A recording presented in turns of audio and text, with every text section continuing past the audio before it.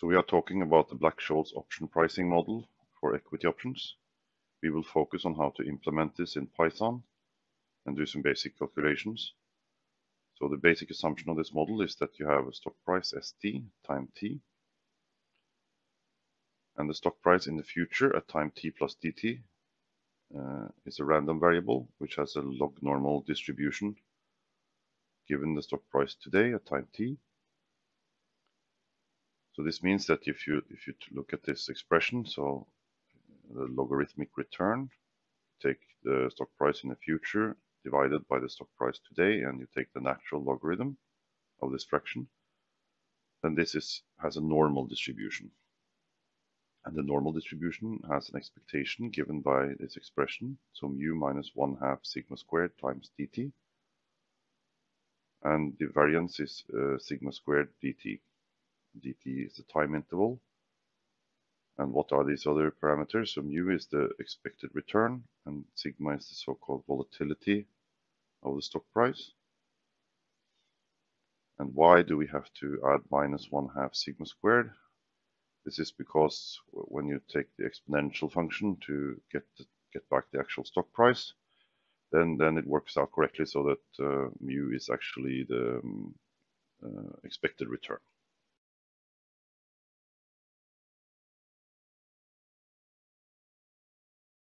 So we will look at the Python script to plot the graph of the density function, or the probability density function of this log normal distribution. So we are using this module in Python called lognorm. It has a built-in function PDF, a PDF for probability density function. We are using some other modules, so matplotlib and numpy to create a plot. But this PDF function, we have to give it some parameters. So sigma is just this volatility parameter. And then we have to give it this scale parameter. So we recognize mu minus sigma squared divided by 2. This is the expression inside our normal distribution. But we are not trying to plot the normal distribution, but the log normal distribution. So the way this function is constructed, we have to give it the exponential of this expression as the scale parameter. So let's run the code and see what happens. Okay, so we have a graph. This is the density of the log normal distribution. We see, okay, it's a little bit skewed to the right. So even if we know that the mean value is approximately 1.05, the top of the graph, the maximum of the density function is actually a little bit lower. It's even a little bit lower than 1. But we can illustrate this model in a different way. So there's actually a distribution for the stock price at every time point. So if we look at the time interval from 0 to 1, so 1 year in the future, for every time point in between, there's also probability distribution for what the stock price will do in between. And we can do a simulation. So we divide the time interval in 100 steps. And then for every time step, we do a random sampling. So we draw 30 random samples from the return distribution, so this log normal distribution. And then we get, in the end, we get an array with 30 different time series that are somehow different possible outcomes of what could happen from this stock price process. So let's just run it and see. We do a plot in the end.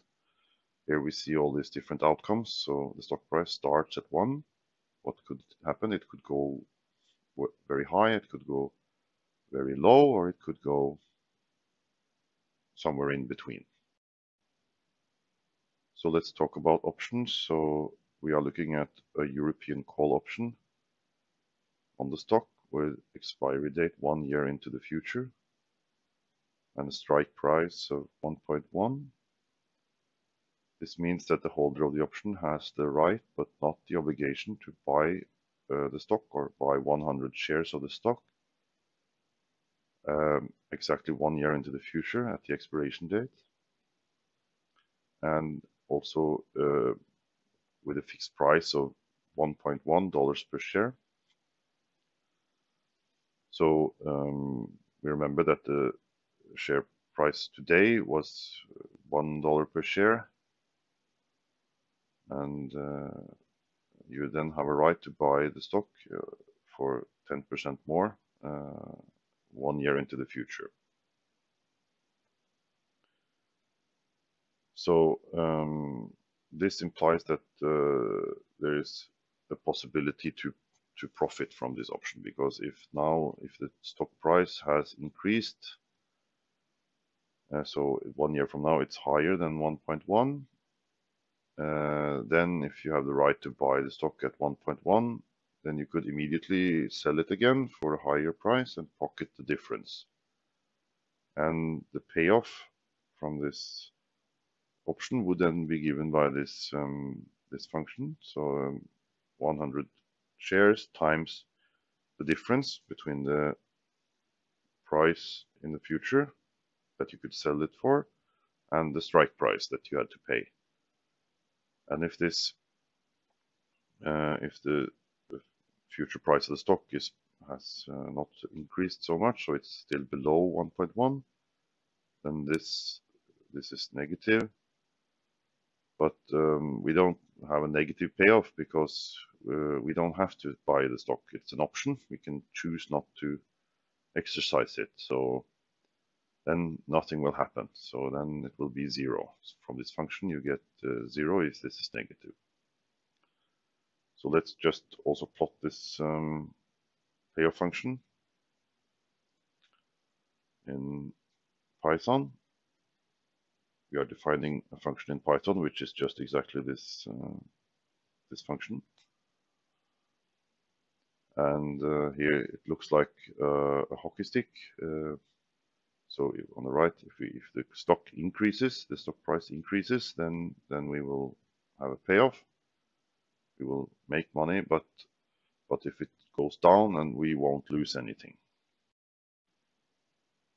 So it should now be clear that this option has some value. So it gives the holders the possibility to make a profit in some outcomes of the world, but there is no possibility to lose anything from the option.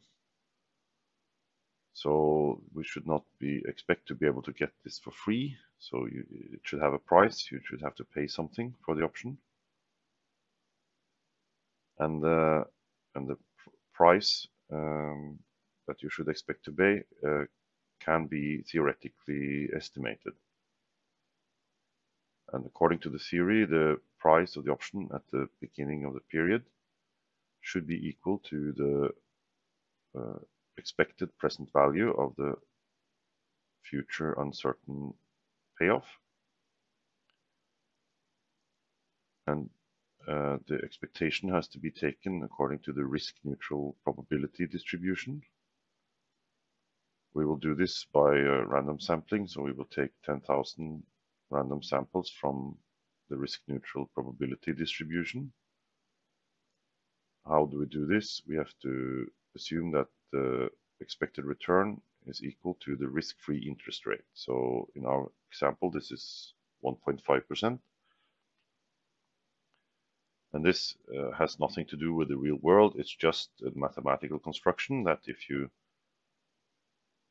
use the risk-free interest rate as the expected return, then you get a probability distribution which can be used to compute the option price.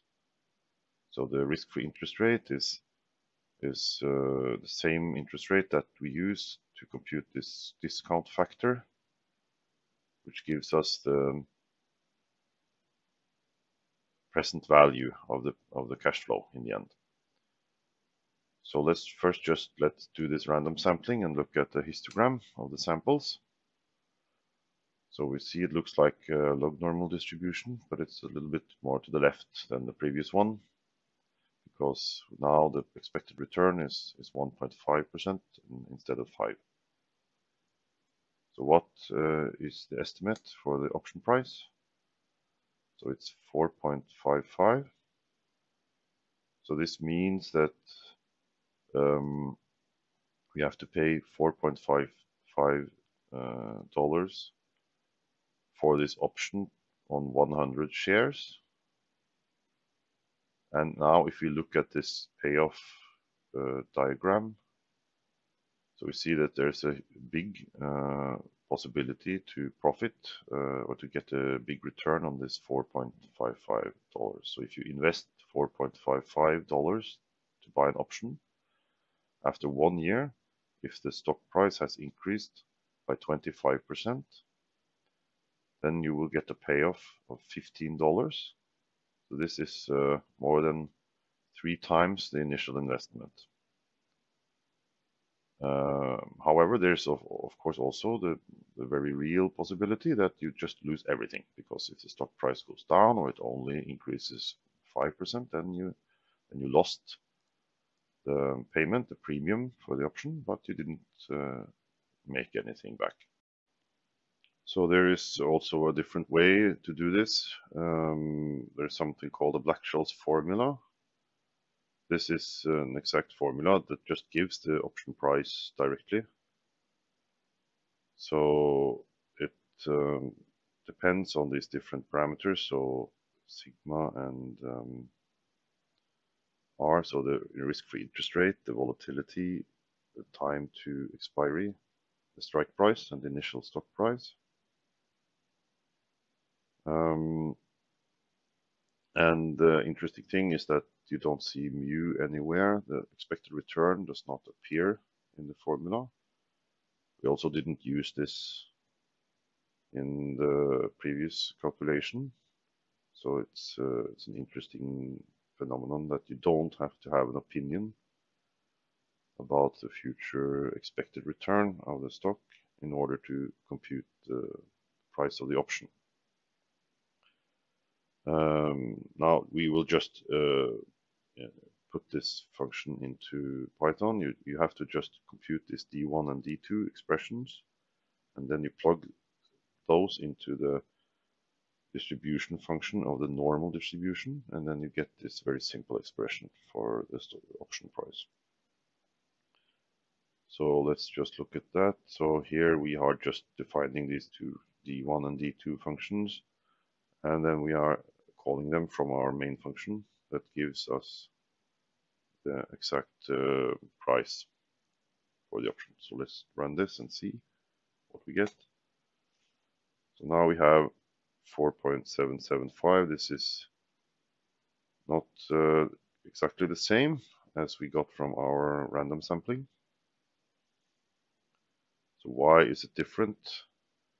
So it could be that, the random sampling to compute an expectation, this should get more precise if we have a larger sample size. We use 10,000 samples. Maybe we should try 100 times that, so 1 million samples. Let's just run this again. You see the histogram is a little bit smoother now. Looks more like the log normal distribution. And also the result from the option pricing is closer to the result from the formula. So 4.78. Let's try even more samples, so 10 million. Okay, now we get even closer. So 77459 compared to 4.775.